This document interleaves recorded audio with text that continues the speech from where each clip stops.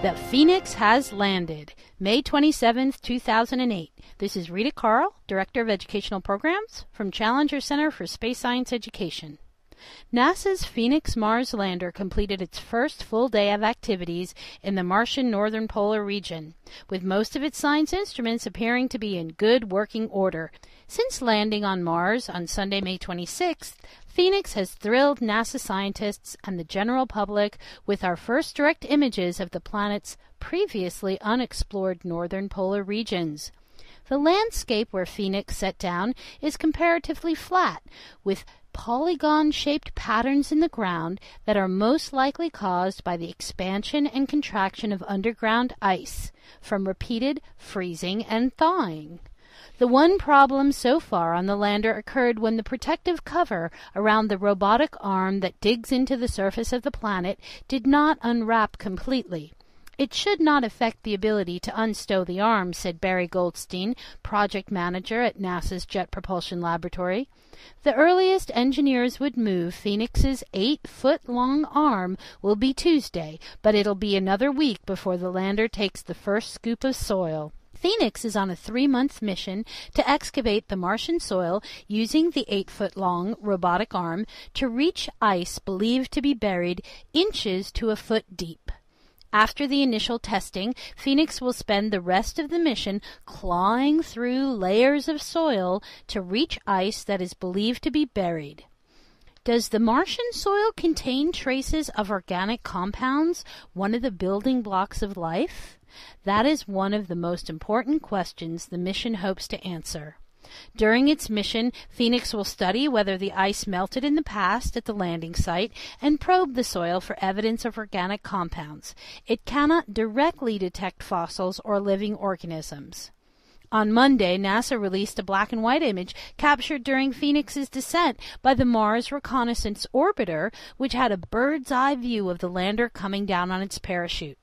It's the very first time a spacecraft has taken an image of another spacecraft during the landing phase. Alfred McEwen of the University of Arizona's Lunar and Planetary Laboratory said, "It's the first time any camera has imaged an actual descent through the atmosphere of another planet." A color image from Mars Reconnaissance Orbiter showed the Phoenix lander with its solar panels deployed on the Martian surface. Phoenix plans to take more views of its surroundings to help scientists zero in on a digging site and also take images of its onboard instruments, including its trench-digging robot arm. Scientists were especially interested in how the polygon patterns in the ground formed at Phoenix's landing site. The fractures look similar to those found on Earth's polar regions. Phoenix appeared within reach of a shallow trough that could be a potential place to dig. Launched last summer, Phoenix sailed through 422 million miles of space over a period of about 10 months. The riskiest part of the journey came 7 minutes before landing, when Phoenix, operating on autopilot, had to use the atmosphere's friction to deploy its parachute and fire a dozen thrusters to slow to a 5-mile-an-hour thump. The lander executed the maneuver almost flawlessly. The only snag came when it released the parachute 7 seconds later than expected. The late timing caused the spacecraft to land slightly downrange from its intended landing spot.